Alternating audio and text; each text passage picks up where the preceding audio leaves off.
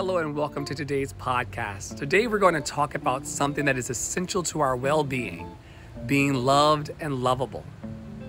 Being loved is one of the most beautiful feelings in the world.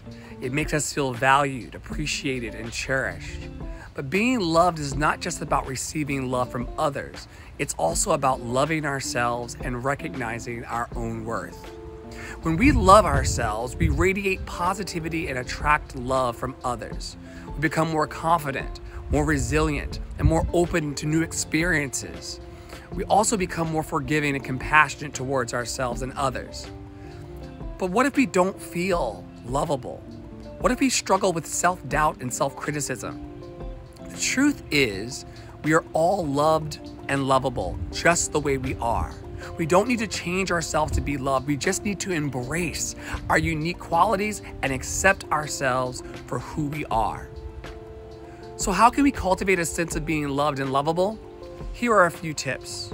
First, practice self-care.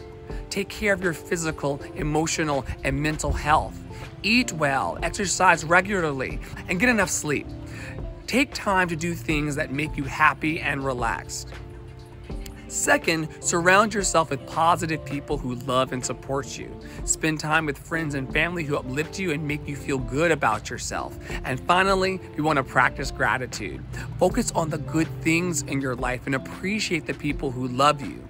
When we are grateful, we attract more positivity and love into our lives. Remember, being loved and lovable is not a destination, it's a journey. It's something we need to work on every day. But with practice and patience, we can cultivate a sense of being loved and lovable. Thank you for listening to today's podcast. We hope you found it helpful. Until next time, take care and stay lovable.